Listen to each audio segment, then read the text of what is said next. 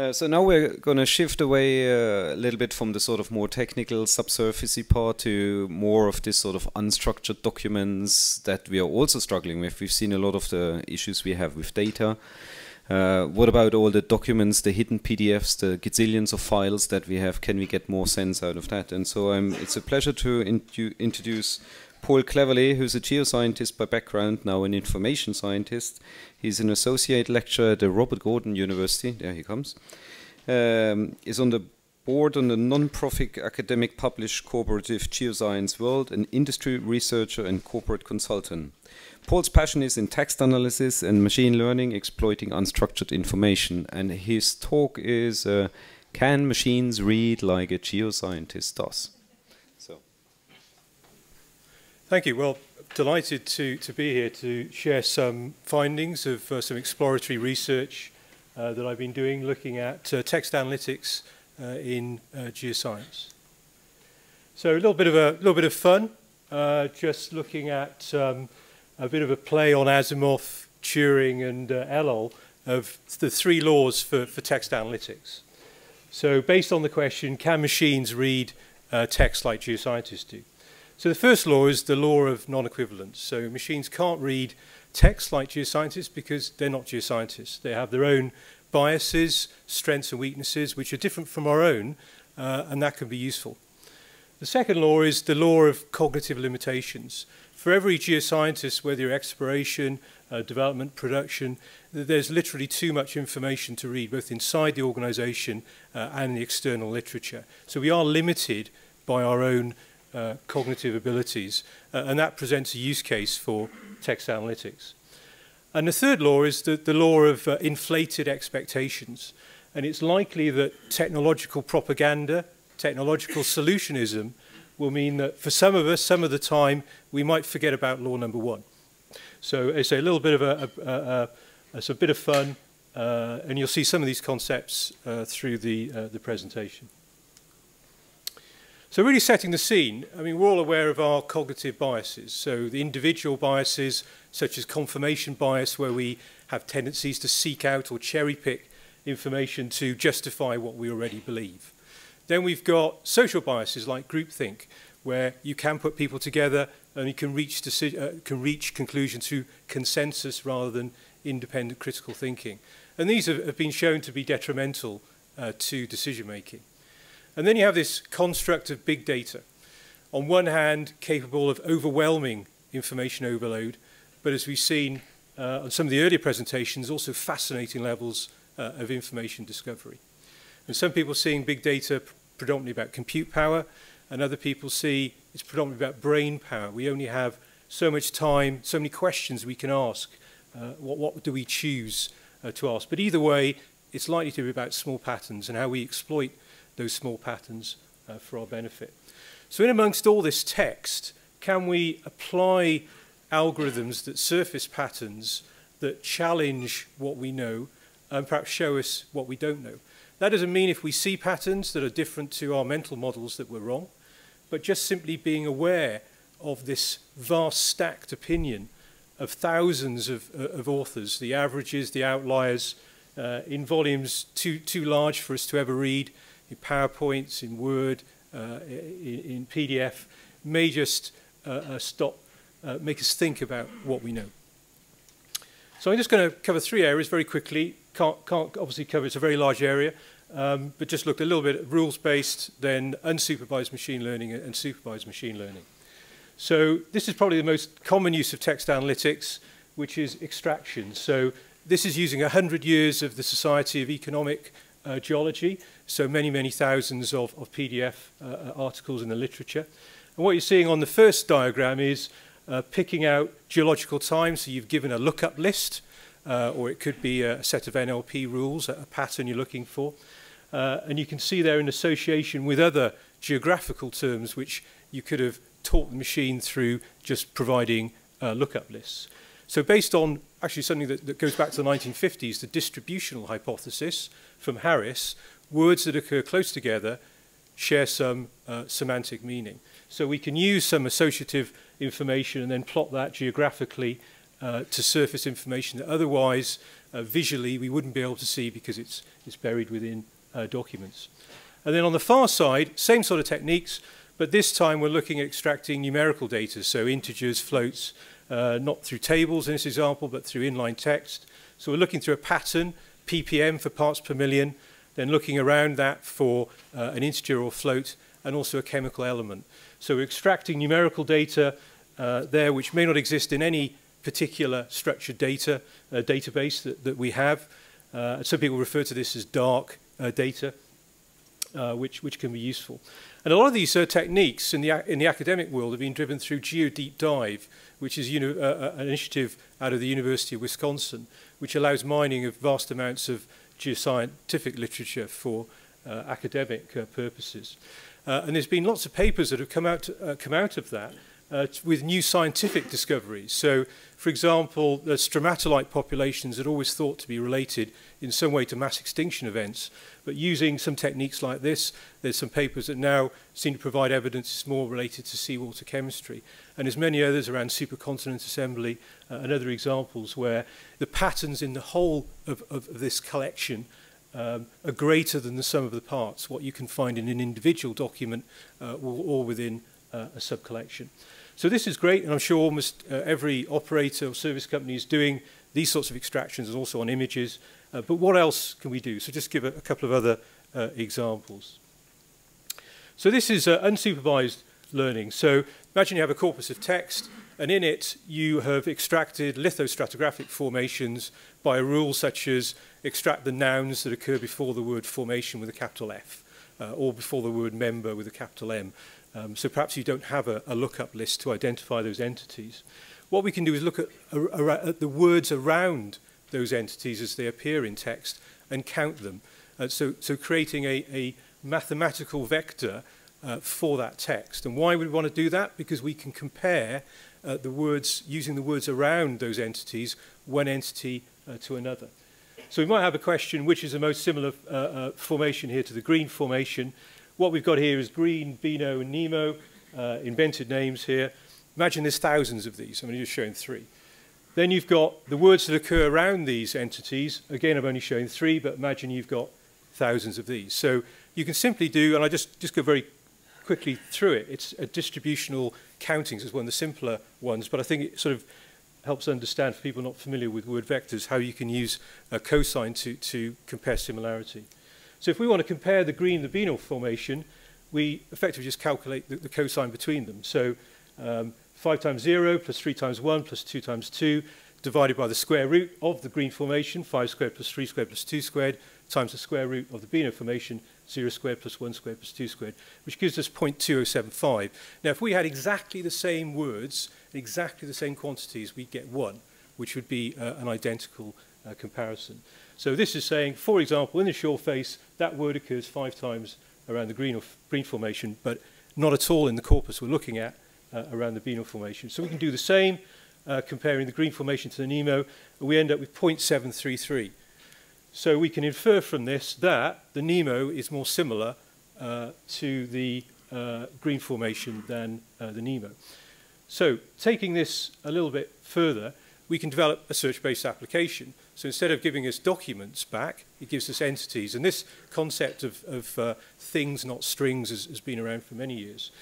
Simply using aspects like that cosine similarity as a suggestion for an analog. So in areas of sparse data, when you're looking for, what is the most similar to this, or you say, I'm looking for a volcanic sandstone that's been fractured, etc., it'll just come back with the best answer it can. Doesn't mean it's the most optimal. And this is quite useful for analogs because in a normal keyword search, you don't know what they are, so you can't actually search on them. There's a variety of techniques. I've experimented with word2vec, which is a probabilistic text embeddings, which is more of a prediction model. There's loads of different ones you can do. And I'm testing with geoscientists because there's so many different things you can do, so many algorithms, so many hyperparameters. It's useful to video record geoscientists interacting, and interview and survey to understand which are some of the more important aspects. And there's some evidence that even in a collection of information that people know, these techniques are possible to surface analogues which are useful and valuable that geoscientists wouldn't have necessarily known about. So this is using the latent pattern in text, effectively a complex word co-occurrence mechanism. So there's no rules in here. This is really just a sort of conceptual example to show that we can then combine the word vectors in text with structured data that we have in a database. So this is again back to that 100 years worth of Society of Economic Geologists. Each of the blue circles is a US state, so Wyoming, Utah, etc. And you're looking at the x-axis, the cosine similarity to the word vector of arsenic. Then on the y-axis, we've got rainfall data out of one of the US sort of governmental databases.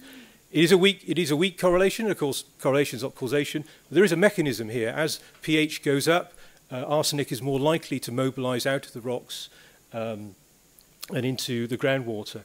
So, you know, if we can see patterns which we know there are existing mechanisms for and theories, maybe we can also identify things which are new in terms of our overall knowledge. So this is just an example of using text and structured data together rather than just mining text as a sort of standalone entity. So last example is supervised machine learning. So there, as we've been through several examples already, sort of labeling things, whether those are images, objects, or text or documents. In this case, I purposely sampled some public domain petroleum system reports and extracted out sentences that contain a petroleum system element, like trap, source rock, seal, reservoir, etc.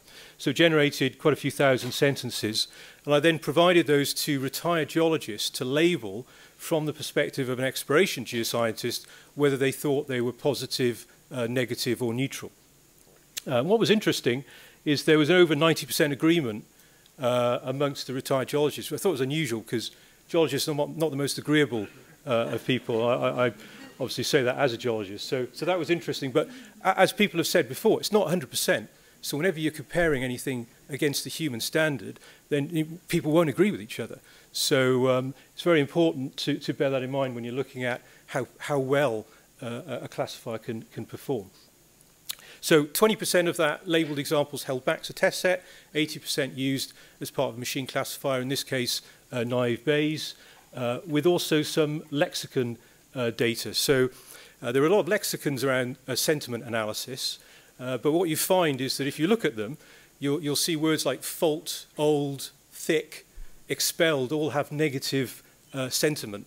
And of course, just something being thick in geology doesn't necessarily mean that's bad. So those were adjusted to make them more geoscience specific. So here's just a few examples of sentences. You get a feel for how the retired geologists label them. So first one, characterization of fluvial and aeolian reservoirs. That was rated as neutral. Very important to get that neutral category. The second one, source rocks are thought to have expelled oil after trap formation. That was rated as positive. Third one, reservoir sands are not a problem in this area, also rated positive. This one's a good example of word order. So a normal naive Bayes or bag of words model treats each word independently. So the word not and problem, you might say, have negative tendencies, but because they put them together, they're positive. So word order is a very important element to include in sentiment analysis. And then the last one here, just as an example of negative, shows several attractive fault-related traps, but sedimentological and stratigraphic studies indicate that there would be poor reservoir characteristics. This is just a good example of a pivot. So dependency-like parsing, where you can pick up pivots in sentences, and that can enhance your sentiment analysis. And there are other things, I don't have time to go on to, things like disambiguation, for example, of word meaning. So just a few results of that. The control here on the far left is CentiWordNet. So CentiWordNet is where WordNet from Princeton, which is over 100,000 words in the English language, have been labeled as the polarity of that word. That was just put straight into a naive Bayes against the test set. And that test set I put in GitHub. It's 750 labeled examples of positive, negative, and neutral sentiment related to petroleum systems. So you can test using that quite low. And then in the middle, the 80% of those trained examples into a text embedding shallow neural network model, and then compared to naive Bayes. And what's interesting is the simpler one in this case, okay, it's a small, obviously a small volume of data, outperforms. And this actually supports some research by Wang and Manning from Stanford that looked at when you're dealing with small snippets of information like sentences or bullets in PowerPoint, generative machine learning techniques tend to outperform more sophisticated discriminatory techniques such as SVM, etc. So that was an interesting one. And then on the far right is the combination of adding the lexicon as well as the trained machine learning data. This is for the two categories, positive and negative. Just looking at what's available on the web, there are a lot of sentiment APIs that are available. So I tested using what's available on the web for some of the large technology vendors, bearing in mind that a lot of the training there probably uses Rotten Tomatoes, movie reviews, and other sort of techniques. Some of them didn't cater for word order.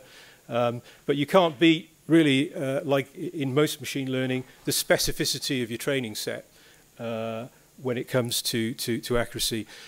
And again, this is a well-documented in other industries. The American Red Cross took one of the best commercial products and deployed it on their text, and only found 21% of their positive comments. So there is this customization that's needed around sentiment analysis. And there's the test set in GitHub if you want to test your own sort of sentiment analysis.